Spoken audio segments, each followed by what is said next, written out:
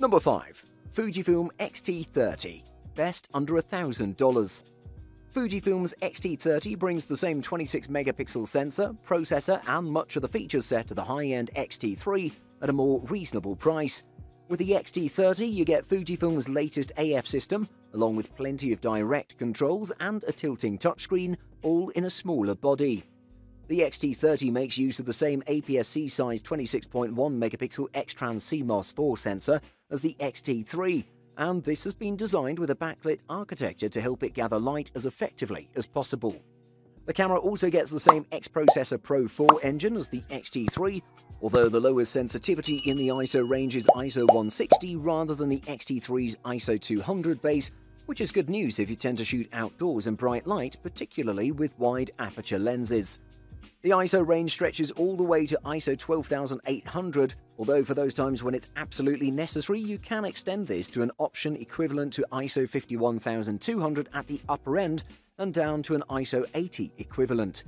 There's no image stabilization system incorporated into the camera itself, which means you need to make sure the lens you're using has this if you want to take advantage of it.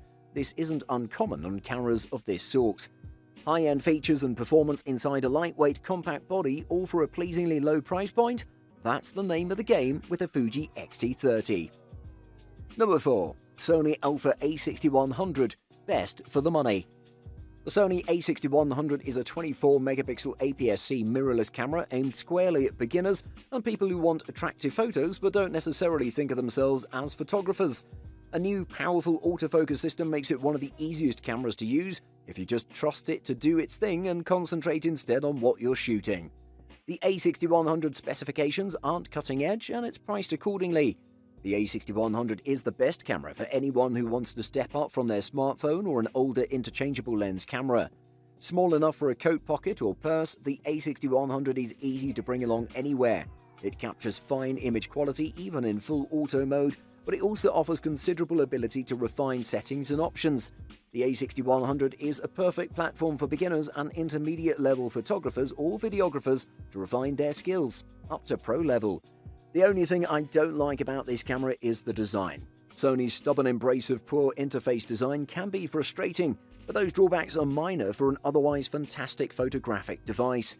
The A6100 offers superb still and video image quality in all shooting conditions, and the device's brilliant autofocus system greatly increases the chance that whatever you point the camera at will appear sharp. In short, this camera genuinely makes you a better photographer. Number 3. Canon EOS R5, best high-end camera. Canon's EOS R5 is an excellent camera for professionals or anyone that's looking for a supremely capable option for almost any type of photography, from sports and action to studio portraits and landscapes. It's a 45-megapixel full-frame mirrorless camera that can shoot clips of 8K video, has impressive dual-pixel autofocus and excellent ergonomics. It can also capture 10-bit HDR stills and video for HDR display, and is the spiritual and mirrorless successor to Canon's 5D series DSLR cameras.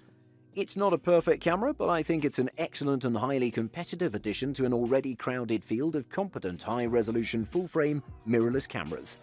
The Canon EOS R5 is well suited for just about any type of photographer, whether you shoot portraits, events, weddings, sports, family gatherings, and more. We felt a bit let down by Canon's promises of the camera's outright video capability, but for most users it's still a great option for getting good quality video clips of almost anything you pointed at. Power users that need the best video quality all the time won't be a good fit, but otherwise the EOS R5 is a fantastic option for almost anyone looking for a quality full-frame high-resolution mirrorless camera. Number 2. Fujifilm X-T4, best all-rounder. The Fujifilm X-T4 is the company's latest high-end photo and video APS-C mirrorless camera. It brings in-body stabilization, faster shooting, improved autofocus, and a larger battery to the already very capable X-T3. Fujifilm says that the X-T4 is a sister model to the X-T3 rather than a replacement, which is borne out by the specs and pricing. It's a 26-megapixel camera capable of 20 FPS shooting and 4K capture at up to 60p.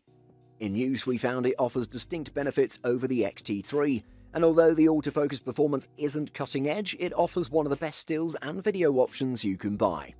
The X-T4 is solidly built with an all-metal design that retains all the mechanical controls you'd expect from the brand. Fujifilm's film-era body design is wrapped around an impressive new shutter mechanism, with in-body image stabilization and a fully articulated rear touchscreen that can be turned around so it won't get scratched in your bag. Most of the improvements to the X-T4 are aimed at the hybrid still and video shooter. I wouldn't hesitate to say this is the best camera on the market right now for anyone who frequently switches between still and video capture. This is a near-perfect camera for the sort of photographer who wants the best of both worlds, great stills and good video. Number 1. Sony a7R III. Best overall. The Sony a7R III uses the same sensor as the a7R II that came before it, but just about everything else has changed.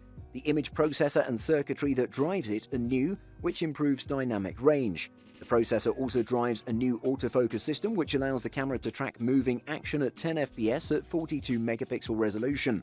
Add a high-capacity battery, improved handling, and a larger viewfinder, and you have a full-frame mirrorless camera that's as formidable as competing SLRs.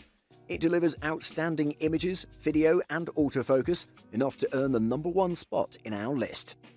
Some might be disappointed that the a7R III's resolution is unchanged from the a7R II's at 42.4 million pixels, but this sensor is capable of outstanding quality.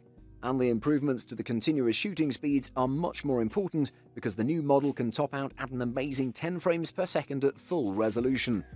The Sony a7R III was so advanced when it launched that even 3 years later it can still hold its own against the competition. Competing cameras have certainly caught up, but this is still a 42.4 megapixel powerhouse with image stabilization, 10 fps burst shooting, and uncropped 4K video. And what the a7R III has that its contemporaries don't, however, is 3 years of price drops, which means that this camera can now be had for a real bargain price. Indeed, unless you really need the extra resolution, this is arguably a better buy than the Sony a7R IV, and the money you save can be invested in some great glass.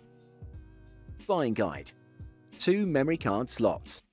The convention for a long time has been for cameras to be fitted with just a single card slot, and that works just fine. So why would you need 2? First, with 2 card slots on board, you can carry on shooting once one memory card fills up. This also gives you the added convenience of being able to leave the first card where it is, rather than needing to remove it and store it safely. Alternatively, most cameras now allow you to record the same data to both cards at the same time, so if one memory card fails or gets corrupted, all your images and photos are safe. Ask any wedding photographer whether they think that's useful or not.